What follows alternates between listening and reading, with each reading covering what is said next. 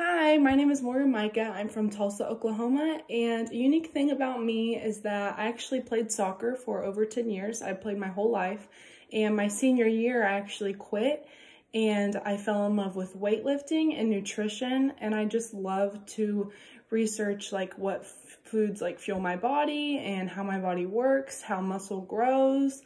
And I make healthy, nutritious dinners for my family every night, but I like to make them fun. I like to turn my favorite foods into a healthier version.